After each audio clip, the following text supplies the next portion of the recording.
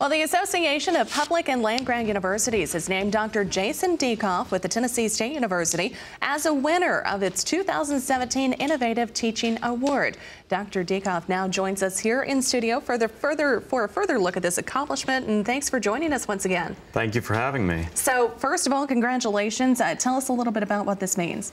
So basically, I worked with another professor at Ohio State University, Professor Nicole Kraft, and we developed a project to help improve agricultural literacy, and they liked the project well enough that they provided this award. Why did you focus on ag literacy? Well, ag literacy, of course, is really important. We want to be able to have people understand where their food comes from. We want them to understand how important agriculture is and how we need to continue to produce food in our country.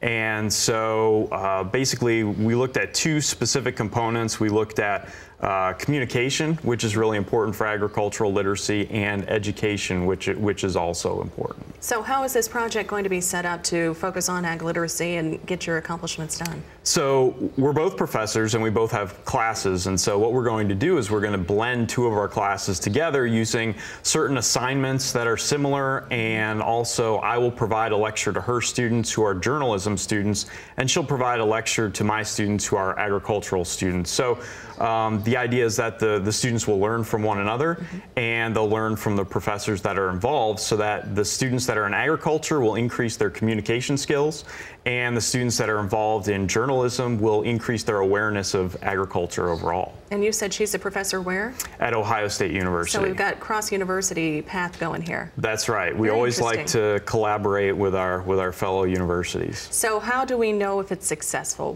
Do we have a measuring stick?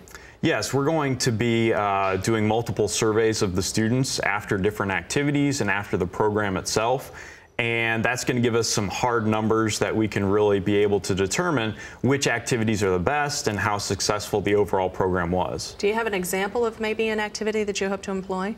Sure. We've got an activity where the agriculture students are going to be interviewed by the journalism students, and so that way the agricultural students will, be able to communicate their information, their research that they're doing, and the journalism students will be able to write something, for the popular press related to that agricultural research. The interviewees always love that. Yeah. That's going to be interesting, without a doubt. Well, what do you maybe hope to achieve in the future with this project once this wraps up? Sure. Once we're done with this project and we've got a lot of good data, we hope to expand the project by applying for a larger grant, and that will allow us to expand this out to other universities that have similar programs where we can blend these kinds of courses together and increase agricultural literacy even more. Very interesting. Do you have maybe any kind of an online resource folks might be able to follow along with?